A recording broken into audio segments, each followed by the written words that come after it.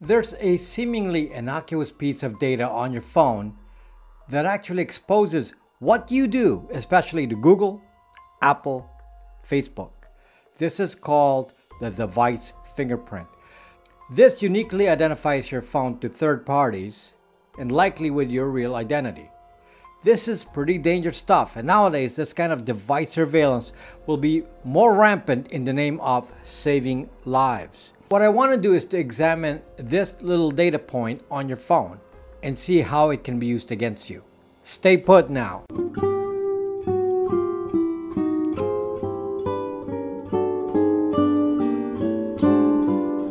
A device fingerprint is something available to both iOS and Android. This is a different thing than the browser fingerprint, which I talk about in other videos, because this is specific to a phone. What actually is a device fingerprint? It's any piece of data that uniquely identifies the device among all other devices in existence. Is this a specific piece of data? Actually, it's many potential pieces of data which can be combined, and some were available in older versions and some are no longer available in Android 10, for example. Let me just tell you about some of the unique identifiers on your phone. First, we have the Google ID and Apple ID. Now, these are typically attached to financial information such as credit cards, so they have a one-to-one match with a real identity. For those with Apple Pay and other financial services, it locks your phone into a fixed identity. Another identifier on your phone is the IMEI. this is the cell modem unique equipment identifier, and this can be retrieved by the OS, of course, and any app that has telephony permissions. So any app that has access to phone data and messages can access the IMEI. Another piece of data that is unique is the notification token. When your device receives notifications, it creates a unique identity called a token, which is available to all apps that handle notifications. This is easily retrieved since most apps have notifications. This is a very important part of Google GCM messaging, or now Firebase, and there's a lot of telemetry associated with this. And of course, there's an Apple equivalent to this called an APN. There are other identifiers that may not always be available, such as the device serial number. Some of these pieces of device data become part of the metadata in a photo. So if you upload a photo to Facebook, some of this data is included in the EXIF metadata, which also includes locations. Then there are other network unique identifiers which are not normally visible to apps, such as the MAC address. But nowadays, this is available to any app that uses the network. There's a Wi-Fi MAC address and a Bluetooth MAC address. And finally, something that is actually sent by the device outside of the phone by default is your IP address, something we already know. And on browsers, a device info identifier called the device user data that is a major part of browser fingerprinting. Now, it's bad enough that there are all these unique identifiers on the phone, but to make it even worse, some of these are combined, so if a third party doesn't have current access to one identifier, they can correlate to another identifier if it matched in the past, if they happen to be able to catch more than one data point at any one time. So if any of the above data points are identified with another data point, you now have a data pair that can be used to index each other. For example, a Google ID can be combined with a notification ID. So next time, all they need is a notification ID, and they can derive the Google ID. An IMEI can be combined with a notification ID. A Google ID can be combined with a MAC address. Again, if you have a MAC address, then you can guess what the Google ID is. This is part of the sinister aspect of native apps, platforms, and device manufacturers. This type of tracking can easily be used to identify you, and often without your permission. Just an example of what one could do with this. This could be used to generate social distancing data so we can identify individuals by name not practicing social distancing. This is available to Apple and Google by identifying a device fingerprint together with their 24/7 location data. But this is a saving lives kind of application, right? Well, some things are more sinister. For example, every person can be classified according to their religious beliefs, like converging on churches on Sundays, or your health based on who visited oncology clinics or AIDS clinics, or your sexual preferences by who was at the gay bar or the strip bar or who was at a protest. Again, in case you missed it, standard iOS and Android phones have an Apple ID and Google ID respectively, which point to your credit card with your real name and your home location. Obviously, Apple and Google know where the phone is at any one time. This is an insidious threat, and it truly bothers me completely. When used with another feature called Wi-Fi scanning, it can pinpoint your movements historically. Again, I want to make this clear. With Google ID and Apple ID, your phones are completely identified with your real name or your family's account. And this is together with whatever behavior is already tracked, like locations, apps used, and websites visited. So without the proper consideration of device fingerprinting, an attempt at pseudo-anonymity in social media may not work. For example, what happens if you set up multiple Gmail accounts on the same phone? Obviously, Google will know the owner of these email accounts even without a real name, because they will be connected by a device fingerprint. If you try to use multiple Facebook accounts, you will be spotted immediately.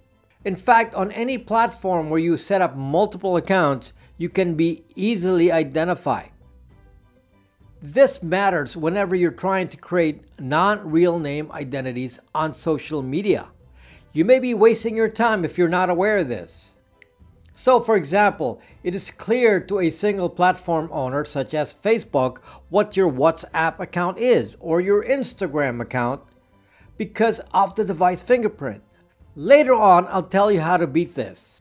Now, here's an interesting factoid for you. Many of these data points are available to native apps only. This means that some of these identifiers are not available to a web app or browser. For example, it is a well-known fact that Facebook captures your MAC address as one of its unique identifiers.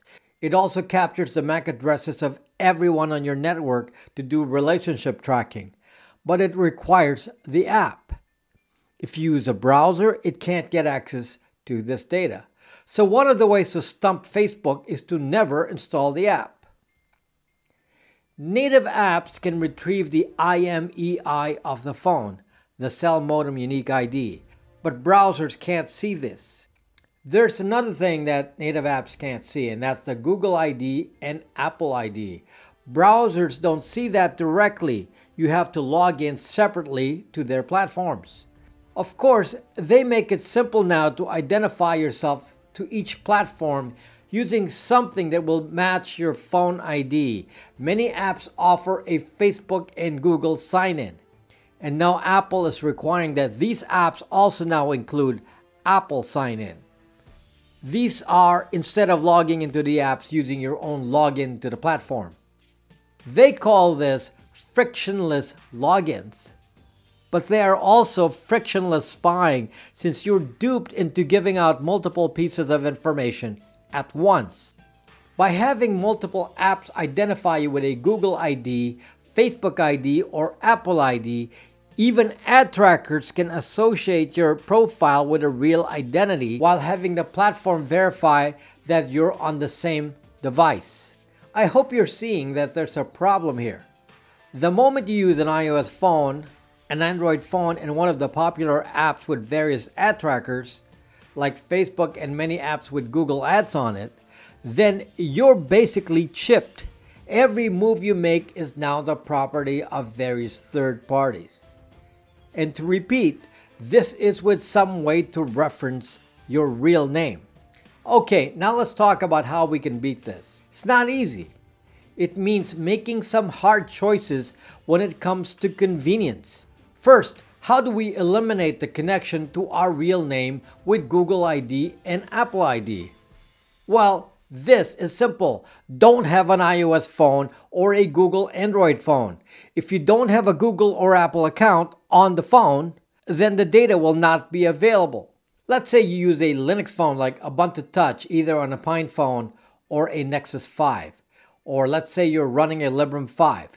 These devices have no Google ID or Apple ID, so that will result in no identifiers sent to those platforms. Next, 24/7 location tracking is done by Wi-Fi scanning, which sends the data non-stop to Apple and Google servers. Again, a non-iOS or non-Google phone can't do this. And fortunately, there's another alternative. A de-Googled AOSP Android does not have this kind of Wi-Fi scanning, so this data leak will stop. If you use web apps, meaning use browser-based apps, the device identifiers will be limited. Web apps can do browser fingerprinting, but that does not reveal a real identity, just an indication that you've been seen before. So the less apps you load from a Google Play Store, the less risk of getting device serial numbers and things. So web apps also use a different notification token than a native app, so they don't cross over. So web apps are safer. A specific thing with Android 10. If you use a de-Googled Android 10, some data points are no longer easily retrieved by an app, such as a serial number. Android 10 also does MAC address spoofing, so it also gives information on that front as well. Again, with Android AOSP de-Googled, there is no identity. In fact, your identity on a de-Googled AOSP phone, like the ones I sell on my store, is shared with so many phones. It's called spoofing, identity spoofing, so your information becomes disinformation. And since you've never logged into a de-Googled phone, there is nothing to tie it to a real identity. The main reason for speaking about device fingerprints is that some people think they're hiding by using multiple accounts on different platforms. But as you can see, if this is not well thought out, it can nullify your actions. Second, it also tells you that as a general rule, phones reveal much more information about you than computers. And if given a choice, you should think about separating identities by device rather than just by accounts, or by using a computer instead.